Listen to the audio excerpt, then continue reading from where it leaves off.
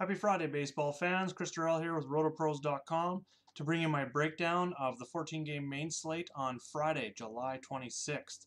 So if you're not a RotoPros member, make sure to get over to RotoPros.com, get your free trial, whether you're signing up for a weekly, monthly, or yearly subscription. Use promo code MLB when signing up, and after your free trial, you're going to get 50% off your first payment just for watching the video and joining in. Over at RotoPros, we concentrate a lot on one-on-one coaching is a big thing, the personal touch, teaching players, not just giving them picks each and every day and how to fill out their lineups, because we do provide sample skeleton lineups, but the biggest thing that we provide is, and you can talk to any of our customers if you get in there for a free trial, is that we really spend a lot of time one-on-one teaching them not only how to build lineups, but how to select the right contests, how to manage your bankroll to sustain this in the long run. And MLB season, that's even more important because it's a really big grind, probably the most grindiest, not really a word, of sports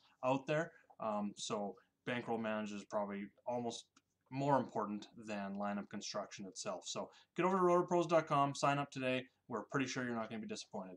With that, we're going to jump into the slate here tonight. I'm going to go ahead and share my screen here shortly, and I'm going to look at the cheat sheet, and what I'm going to do here is go through pitchers and then each individual position with a couple of core plays and a couple of GPP plays that I'm going to be looking at tonight. Obviously, it's going to be important to pay attention to when lineups come out this afternoon.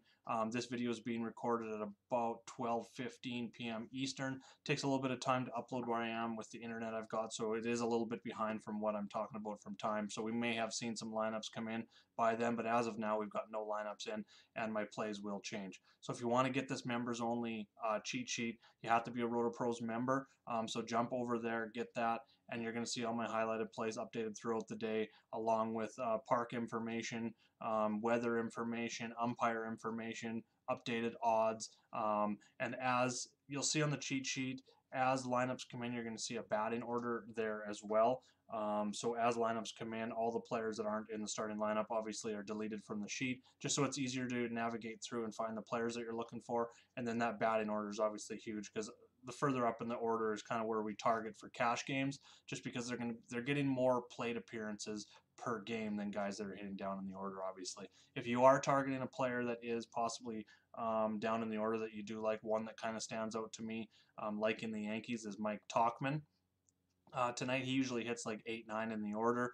What I like from guys that hit down in the order, if I'm looking at them, they're maybe red hot, they're on a team that's projected for a lot of runs in a night, is I'll take those players and I'll kind of separate them from those cheap players that are hitting down in the order that are on the road versus at home, and I'm going to lean the guys that are on the road, just because the road team is guaranteed all 9 at bats. Like in 9 innings, they're guaranteed at bats in all 9 of those innings. Versus the home team, if they're up, they're not going to be able to get that at bat, that extra at bat in the bottom of the ninth, which could be crucial, as we know.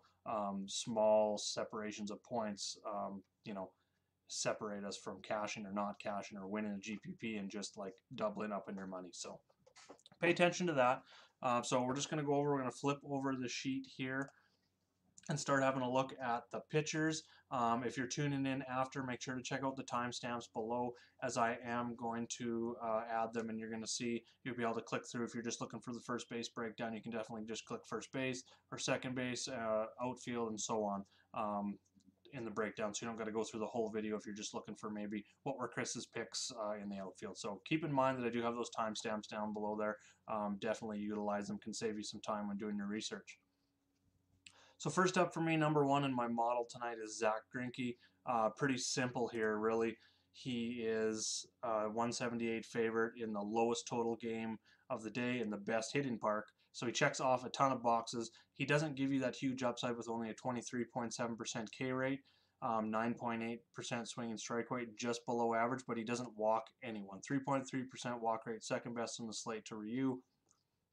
Obviously, Jose Urquidy down here, but that's a lot smaller sample size, so I'm not really looking at that. And then you go ahead and look at the opponent. He's facing Miami, who's got a 75 WRC plus against righties. They've been one of the worst offenses in baseball the entire season, right there with the Tigers. They've been trending down lately, 75 WRC plus since the All-Star break, 69 over the last 7 days with a 27% K rate. Literally outside of the big upside that some of these guys with the higher K percentages like Lance Lynn, Zach Wheeler's at 26%, James Paxton 29%. Other than that really high upside, which we have seen Greinke give us in the past, if we go and we look at some of his game logs, he's not getting double-digit strikeouts a whole bunch. He's got it once this year against San Diego, but he's up there in the 7, 8, 9. He gets that quite consistently. He had 9 in his last start against Milwaukee, 6 against St. Louis, 9 against Colorado. So he does have that, strikeout, maybe strikeout and a half per inning upside. So it is there. But other than that, he checks every single box. Easily my top play of the night. I like going down to Paxton next just because he's sub 9K on both sites. I know Boston just went off last night. I think he's going to make a sneaky GPP play just because I think a lot of people will go, maybe Soroka or Lynn or Ryu. Of these top guys, I'm really concentrating on Greinke. Maybe secondary in that group would be Lynn just because of the K upside there. Oakland, but as you can see, Ryu and Lynn both have down matchups, especially Ryu when looking at splits there as well. So I'm going to be going down to Paxton for GPP. He's got that huge K upside that we know about. Boston's been up and down. They put up a ton of runs last night. They're definitely GPP winners. Shout out to Josh who put out an excellent skeleton. He talked about Boston a ton last night, and he made it work with his pitchers as well there. So if you put the right fill-ins with those skeleton lineups, you definitely won some GPPs, and we had some happy customers this morning. So shout out to Josh there. So back to Paxton. Yeah, he's coming off a terrible start. He only went 3 2/3 or 3 1/3 against Colorado. 5 hits. There were 7 earned runs. There were some errors in that game, but only 4 of those were earned. 6 strikeouts. So he had like just about 2 strikeouts per 9. Or yeah, 2 strikeouts per inning, sorry. But he does have that big upside. He has faced Boston earlier in the year. Not that I'm really looking at that because obviously Boston is a different team now. They struggled earlier in the season, but he went 8 innings, 2 hit shutout, 12 strikeouts, 1K. So he does have that upside. I don't think a lot of people will look that way, especially after the monster runs that Boston put up last night. So Paxton makes a good GPP play for me. Starting pitcher 2 that I'm going to be pairing with Greinke here is going to be Joey Lucchesi. I totally butchered that name. 7,700 on DraftKings, 7,100 on FanDuel. He's a 150 favorite in a lower 8 over under tonight. Pretty good park there in San Diego. As you can see, it doesn't rank as you would think near the top. It really suppresses the power in the bottom 10 there, 18th in runs, but still a really good pitcher's park. He's 4th overall in the model. His ERA and xFIP are right around that 4.25, 4.27. That's, we don't see a lot of regression coming either way. He's kind of been consistent that way. He's not going to give us that ton of upside either. He's not one of those pitchers. Relative to the price, I think it's great the upside that he gives with like a 22.6% K rate, backs it up with 11.3% swinging strike rate. He really throws out the ground balls as well. That's really where the safety comes with that 48% ground ball rate and 35% hard percentage. And then same thing with his X slug and his X WOBA. Comparing those two to his WOBA and slug, they're right there within like 5 points of each other. So not too concerned about him. He is coming off a bad start against Chicago in Chicago. Not really worried about that really. Before that he only gave up 3 hits to Atlanta, struck out 4. Before that it was the Dodgers. He only gave up 6 hits, 3 earned runs. Only two of those were home runs, but pretty serviceable effort. The matchup's a lot better tonight against San Francisco. They're really making a push for the playoffs, and they have been a lot better lately, as you can tell from the All-Star break, just slightly above average, actually. The last 7 days, they've kind of went on a slide again, 67 WRC plus, 130 ISO over the last 7 days. So definitely looking at Lucchesi as my SP2. Yarbrough would be more of a GPP play. He's going to be, I believe he's the projected long reliever tonight for Tampa. I believe Diego Castillo may be getting in there as the opener tonight, but going up against Toronto, he doesn't have the highest K rate either, but just kind of looking at his game logs, he's been fairly solid this season. He doesn't walk a ton of guys. He's going to give you 5-6 innings, even with an opener in there at times. He's seen 5 or 6 innings in the right matchups. He has faced Toronto earlier in the year. He only went 3 2/3, 2 hits, no runs, only 1 strikeout. a little bit earlier in there. Again, 2 innings. He gave up no hits in that and struck out 1. So he hasn't really got that stretched out against Toronto yet, but he has had some success against them. He has been solid, and he's super cheap. So we're, 7,100 on FanDuel, you can build a good hitters lineup and just really stack up. You're looking for about 16 to 20 points on DraftKings, so you really need that win, which I think Tampa Bay is more than capable of getting tonight, even though they've been down a little bit. And then on the other side of this matchup, if you want to go even cheaper and punt and maybe not even have to worry about the win so much, but I believe, it is there, is Jacob Wagesback of the Jays. He is 6,800, so you're only looking for about 14 points from him. A little bit cheaper on that end of things. He's got more upside than Yarbrough in the same game. He's almost 2 runs lower on the xFIP, 24% K rate, really good 13% swinging strike rate. Doesn't walk a bunch of guys, so that's all lining up.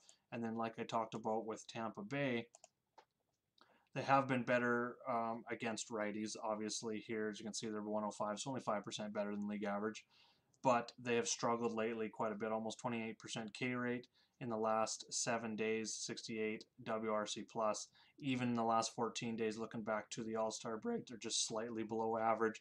And their hitting, Meadows has been down a little bit, Pham's been down a little bit. So their top hitters are not on top of their game, so I'll definitely consider Wagesback there as a cheap pitcher.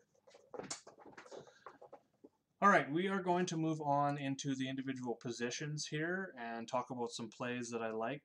So first up in the catchers, we're looking at, I like Wilson Contreras going up against Gio Gonzalez. He has crushed lefties this season. He's expensive, so he's going to be GPP for me.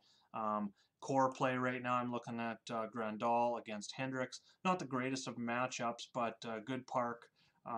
He's been good, 126 WRC plus against righties. He's a switch hitter, and 48% hard contact rate. I don't mind that at all. A little bit more on DraftKings at 4,300. And then another one I'll be watching is Jason Castro to see if he starts. I like his price as well if you want to go, more of that mid-range. The Twins are right around 5.5 implied runs tonight. He has been, he's a splits guy, so he's going to get in there against right-handed pitching. 381 WOBA, 138 WRC plus versus righties. So that's kind of the way I'm going to go. Catchers kind of finicky early in the day. You're really going to have to wait and see what lineups come out, where catchers are positioned in the lineup, who's starting, who's not, and we might see a ton of other, guys that show up down here in the value range, maybe get a boost in the lineup. So I don't really look at catchers until we get closer in the day. I just kind of have 1, 2, 3 there that we're looking at. Jumping over into first base, the Yankees are going to stand out again. They're number 1, and my team stacks over here 5.7 implied runs tonight. They're going up against Cashner, who struggled since becoming a Red Sox a little bit. He's got 265 ISO, but with his price, he's going to be GPP only. My core plays at the position, definitely Freddie Freeman's number 1 for me today. He's facing Jake Arrieta, who has not only struggled, well, he's actually been okay lately, but what his biggest trouble is against lefties. Huge splits there for Arrieta, and Freeman has been one of the most solid players overall when you're looking at cash game stuff in the league. Like, he's got a 388 on base percentage. His X slug is actually a little bit, just only a touch lower than his slugging percentage. He gives you that power. He's getting on base a ton, 394 WOBA overall. And then you look at his numbers against righties, 412 WOBA, 155 WRC plus, 53% hard contact. Freeman's my number 1. On FanDuel, it'll be close if I need the, if I need the salary relief tonight, depending on the, I'm using Greinke, obviously. If I need that salary relief when I'm going with my other guys, I love Santana. Texas is near the top of my list tonight. He's a switch hitter, and Mengden kind of has the same splits as Arrieta, as he's been really terrible against lefties. And then Santana's only 3,200 on FanDuel. That stands out to me again. I will definitely consider using him in first base or even utility, especially in, I'm going to get into it a little bit later, but I really like Texas. I'm going to be looking at like the lefties for sure, but a lot of Texas tonight. And they're a little bit lower. It's only a 9 over under and 4.5 implied runs. Not too concerned about that just because of the splits against Mengden. And then we want to go look at the bullpen report here real quick. Athletics have been good for the season, but they have trended down a little bit looking at the last 14. So they're only got about mid-pack, so not too concerned about them having an elite bullpen that's going to completely shut them down. So jumping over back to first, stick with first base here. Josh Bell seems very cheap on DraftKings. I know, if we scroll over here and look at his trends, season last 30, 14, and 7 days, he's really struggled. He's only been about league average the last 7 days, so he started to heat up a little bit. There's signs of life there, but the last 14 days, he really came out of the All-Star break struggling, 58. Maybe it's that home run challenge thing that really gets to guys, tires them out. If anyone should be tired, it should be Vladdy, who hit 98 home runs there, but he's actually starting to heat up, and I'll talk about him as a value play coming up as well. But Bell's value on DraftKings just seems very hard to get away from tonight. If you need that salary relief, he's $1,200 cheaper than Encarnacion, and he's obviously been the much better player this season. I would argue that he's been better than almost all these players above him, outside of maybe Freddie Freeman.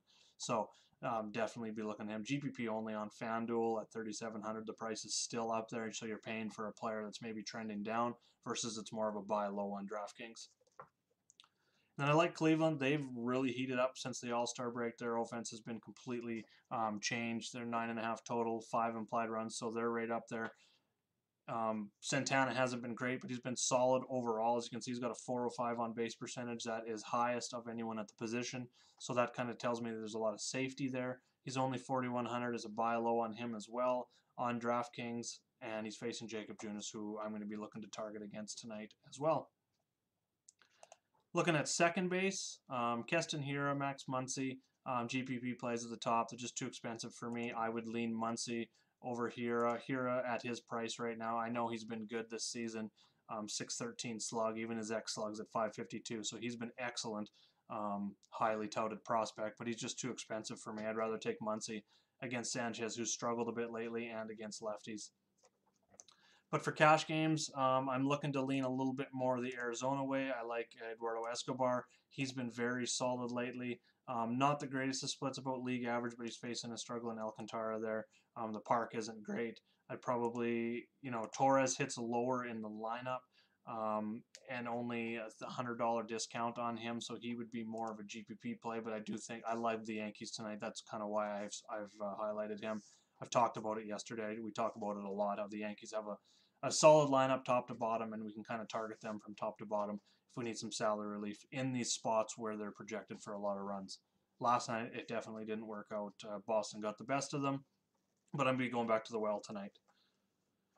Ozzie Albies stands out. I talked about Arrieta against lefties. Albies is a switch hitter. He is obviously better against lefties, but I'll definitely consider him at that little bit of a discount, especially over here on FanDuel at 3,200 if you want to go a little bit cheaper, a little bit more of a balanced lineup.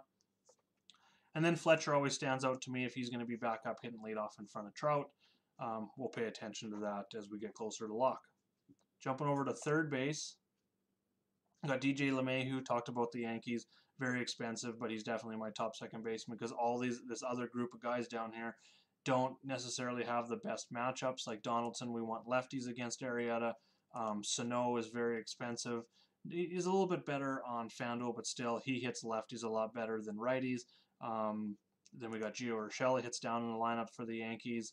Justin Turner, we're looking for lefties against Sanchez again. So there's a lot of GPP stuff in those middle ranges there. So I'm definitely leaning LeMahieu if you're paying up at third base tonight. And if you want to go a little bit cheaper, especially over on DraftKings, DraftKings has a lot of value tonight looking at price differentials between the two. Jose Ramirez stands out. Not only has Cleveland heated up, it's kind of been right there along stride with what Jose Ramirez has been doing. He, again, hits lefties a little bit better, but I do like that 4,200 price tag on DraftKings going up against a weaker Jacob Junis, and he's also been hot. We'll look at his trends here as well. Last 30 days, 149 WRC plus, 175 WRC plus last 14, and 158. So very steady right around that average of about 150 WRC plus over the last month with a lot of power. 333 ISO, 345, 318. So over a 300 ISO when looking at last 30, 14, and 7 days. So definitely on Ramirez, especially on DraftKings. Cheap plays, I'll be looking to see where Jake Lamb ends up. Lefty versus Alcantara. He's got some power, not been consistent at all. And then Vladimir Guerrero. He's started to come around here again as well after some rough spots. He's facing Yarborough, who He's had better splits against righties, but just the price tonight, I think Toronto makes maybe a sneaky spot. They're full of value. They're never expensive. We can grab some of them, 2 or 3 of them, and have them around 5% ownership if you want in GPPs, and they're very cheap. Couple more positions here. Let's jump into shortstop. Definitely Javi Baez absolutely destroys lefties. 197 WRC plus and a 474 WOBA and 50% hard contact is near or maybe the very top in the league right now. He's facing Gio Gonzalez. Not really too concerned about that. Aging veteran. Very close decision on DraftKings again with Didi Gregorius there, only $100 less going up against Cashner. I've talked about the Yankees. They're projected for almost a full run more than the Cubs, so I would probably lean that way on DraftKings, but it's very close with the way Baez is against lefties. On FanDuel, Gregorius is definitely my choice there at $3,700. The price is coming up, but still $600 discount goes a long way from Baez there, especially in cash games. Want to go a little bit cheaper on DraftKings, save a little bit more, $400 less than Gregorius, $500 less than Baez. You got Francisco Lindor there, $4,700, $4,200 on FanDuel. He's going up against Junis there. Talked about Cleveland as well. They're one of my top teams, so I'll definitely looking towards Lindor at the top of the lineup. Polanco and Swanson, GPP plays for me there. And if you want to go cheap, I like Corey Seager. Again, lefty versus Sanchez.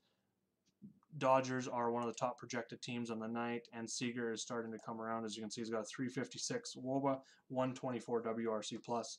Hasn't shown that power yet, but he's been solid and a very, above average and consistent over the last 7 days here. So definitely be looking to him at his price, because if he has, if he keeps this up for 2-3 more days, we're going to see him in the mid 4K range on DraftKings and probably that mid 3K range on FanDuel. So still feels like a buy low in a really good spot here. So Seager stands out there. And then Elvis Andrus, he's just consistent across the board pretty much the whole season. So a little bit lower on the on-base percentage, but just at his price, points per dollar wise, if you want to go that way, I would probably lean Seager on both sides. I think Andrus comes cheaper. Probably only going to fit Andrus in the lineups where I've got Texas stacks. So jump into the outfield. Couple core plays here in the outfield. We'll go to the top of the salary first. I highlighted Yelich, Trout, Bellinger, and Judge in gold. That's just because you can really go after any of them tonight. Obviously, Trout and Judge are in games with the highest totals. Bellinger's not far behind. Yelich a little bit behind that, under 5. But they've all got plus matchups. They're all elite players. They're all very expensive. So if you can fit them, great. I normally don't go that way unless the spot's like out of this world and there isn't really many other spots. On a big slate like this, I don't think we need to lean on them for cash. I think we have some better ways to go. One of those ways is Marte. On FanDuel, you get a little bit better discount from those top guys on FanDuel. I think I'd rather go with one of the top guys on DraftKings if you're going that way for only a couple $100 more. But I love Arizona tonight. It's a low total, and a lot of that has to do with the park, has to do with Greinke on the other side, pitching for Arizona. But I do think Arizona is in a good spot to hit their team total over. Their projected runs of 4.3. So Marte is definitely on board there for me. I'm just going to talk about my core plays here quick. Mercado, again, talked about Cleveland. He's hitting at the top of the order. We got a pretty good hitter's park when it comes to run production, not so much for power. He's not going to be your power guy anyway, and he's facing Junis. So if you're going with a couple, if Lindor, Mercado at the top of the lineup makes a lot of sense there, or Mercado, Santana, or all three of them if you want to go with Cleveland. On these bigger slates, I'm more prone to going with like 2-man stacks than like 3 or 4-man stacks in cash games. So keep that in mind. But there are some offenses where you can definitely go 1, 2, 3 or 3, 2, 3, 4 in the lineup. These powerful lineups. So going down, looking at some more core plays, I like Calhoun for the Angels. Again, they're projected for almost 6 runs tonight. He's been, I believe we go over and look at his trends. He's actually been very good lately. 186 WRC plus the last 7, 158 the last 14. So since the All-Star break, he's been good.